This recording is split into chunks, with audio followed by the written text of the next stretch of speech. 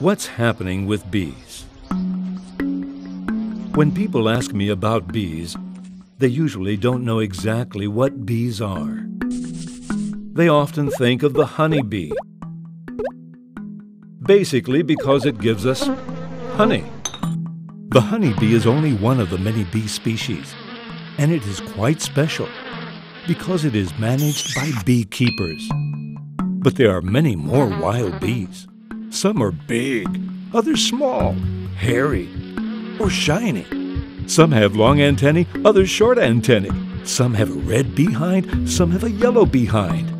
There are more than 20,000 different species of bees in the world. For context, there are twice as many bee species as bird species. Most live solitary lives rather than nesting in colonies with a queen, and they are crucial for plants.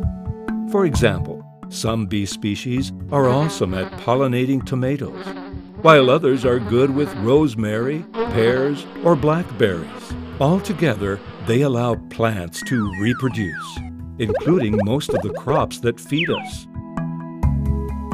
Unfortunately, many of them are disappearing.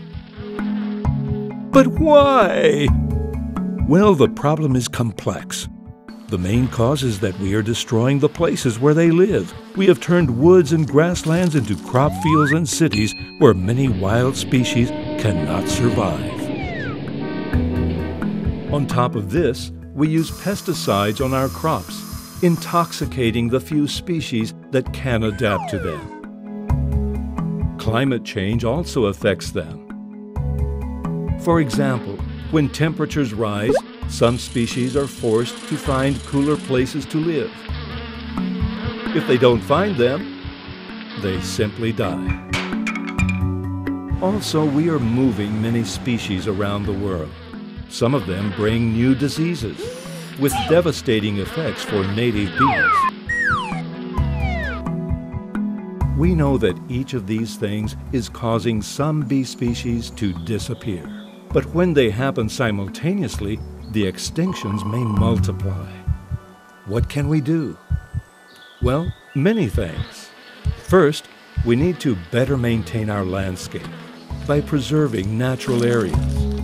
Also, we need to make our cities and crops more friendly for bees. For example, growing native flowers in them. We have to minimize pesticides, even avoid them if possible. We need to slow down global warming by reducing CO2 emissions, and that's not only for bees. Also, we have to be more careful to avoid moving animals indiscriminately around the world. Stopping bee decline is in our hands. In yours, too. Native bees are the most important pollinators on the planet. Without native bees, we lose everything. We have about 200 species in the Bay Area, and this garden has most of those 200 species. Just as you've probably heard by now that the honeybee is in decline, our native bee populations are also declining. Some on the verge of extinction, and some have already gone extinct, especially bumblebees. And that's due to habitat loss, primarily, and of course pesticide poisoning. But habitat is the key, and so whatever urban gardeners can do to provide these oases of pollen and nectar-rich habitat, forage for bees, the better the healthier our populations will be. One thing you'll notice is that there are blooms of all different heights, colors, shapes, because our bees come in many, many sizes. They range from less than 1/4 of an inch to 1 1/4 inches in the case of bumblebee queens and carpenter bees. We have many, many tiny little sweat bees, and each of these bees has a preference for what kind of flower they'll forage on, or even a physical limitation. And then we have plants that bloom all the way through spring through fall. We've also provided this artificial nesting block for leafcutter bees, and we have an old stump there, and we drilled it with holes, and that will also provide nesting opportunities for our wood nesting bees. But leaving undisturbed ground, free from, if you'll notice, there's almost no mulch in our ground, because ground nesting bees can't dig through a thick layer of mulch to get to the ground to excavate their nests. Since so many wild areas have been lost to industrial agriculture and suburban development, our gardens, our residential gardens, can provide really an important resource. We heard that in many parts of the world, the common honeybee is dying in huge numbers. To save those bees and help stop their deaths from affecting the multi-billion-dollar agriculture industry, the world is looking to a place you'll find only in Canada.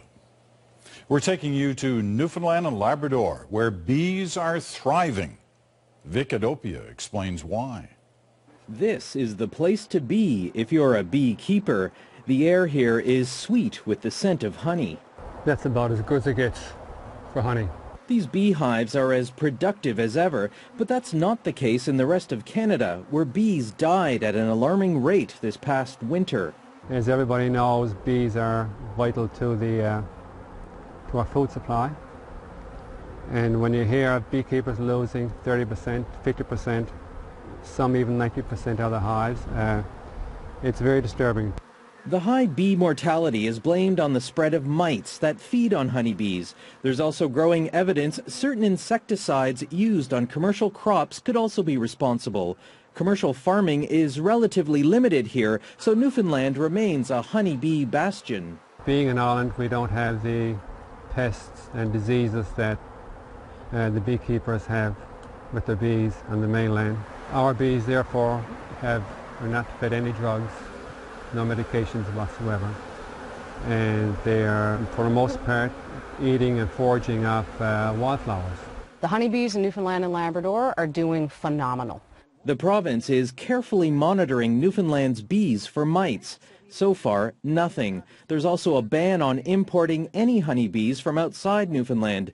The restriction appears to be working, at least for now. And that's it for now, fingers crossed. I always say it's not a matter of if, it's a matter of when, and I'm always prepared for the phone call that says we found it.